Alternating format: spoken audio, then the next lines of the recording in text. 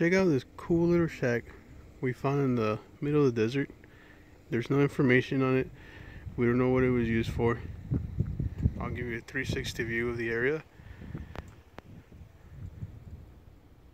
We're out here in Death Valley, and I don't know if this was a ranch at some point before or not, but as you can see, there's not much out here but desert. Those are our cars. We decided to travel through Death Valley today, and check this out. Even the roof is made out of see, sheet metal. And look at these this timber. It's really pretty big. There's a small little door over there. So obviously this tree would have not been in the way before. And then I'm gonna show you the inside real quick. Look at this first.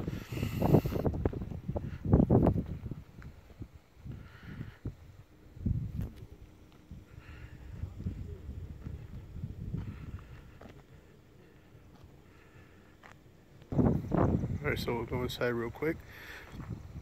Maybe you guys can tell me what this could have been used for.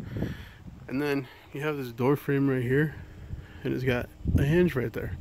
So I don't know if this would extend out at some point, but check out the inside. It's really cool. It's been here forever, and what I'm surprised at, it hasn't not been tagged up or destroyed.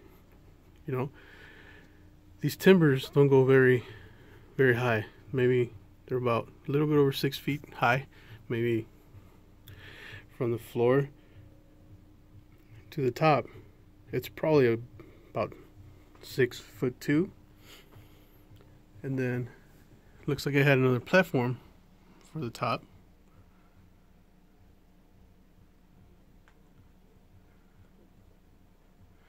So I don't know if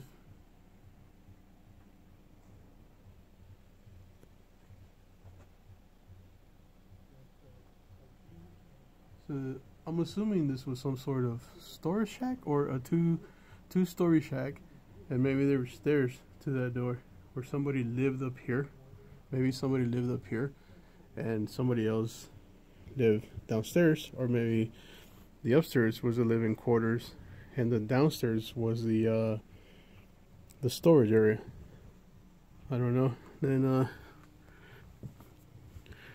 there's a couple of markings here from people that's been here before, but there's not, I can't find any markings from, you know, that would say 1800 or 1900, whatever.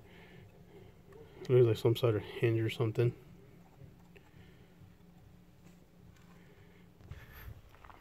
Yeah, so this is the outside, back side of it. So I mean, obviously somebody's been shooting it up. I don't know if you guys can see it, but this shotgun being shot up there. And it has a marker here that reads this an archaeological site. So obviously this is probably protected by this. So I don't know what, but I'm more interested in trying to find out what that was used for. So if you have any idea, leave it in the comments below. You want to see more pictures of it, check out my Instagram page. There is a link to my Instagram page in the description of the video. All right, peace out. See you guys.